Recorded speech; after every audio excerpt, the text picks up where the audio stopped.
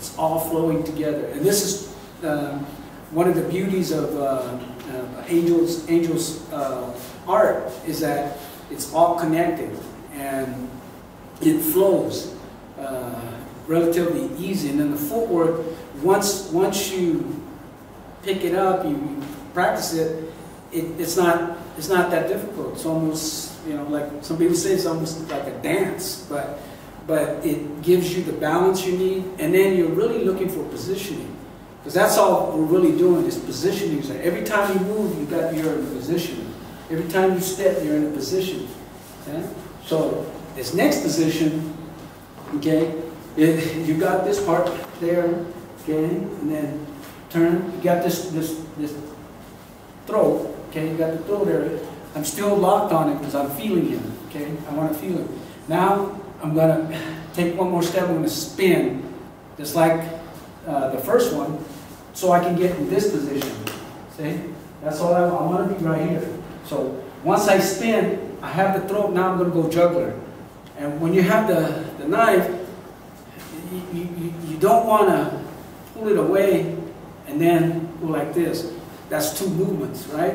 1, 2. Why not just like when you're carving a turkey, just turn it, right? I mean, it's simpler. You have less effort. You want to make it easy, so very efficient. So when I turn, say, go here.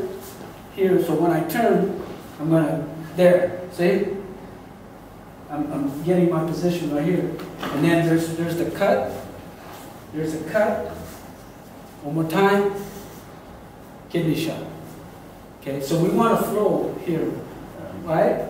We want to come back this way, so that way we can come here, there.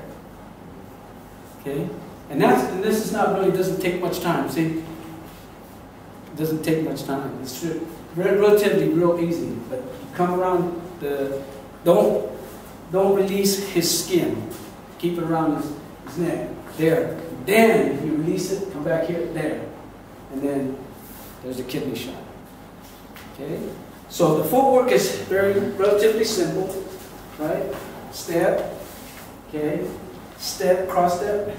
Cut the throat. And then now I'm going to step right here. Okay? So now I'm in this position. I'm side to him. See? Now I'll do my work. Finish it. Okay? All right. You guys try.